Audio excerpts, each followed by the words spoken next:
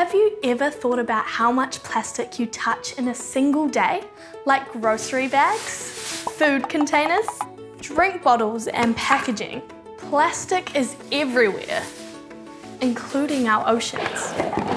Scientists tell us that of the 300 million tonnes of plastic made each year, 8 million tonnes are ending up in our oceans. That's around one rubbish truck of plastic every minute. If we don't do something, by 2050, there will be more plastic than fish in the sea.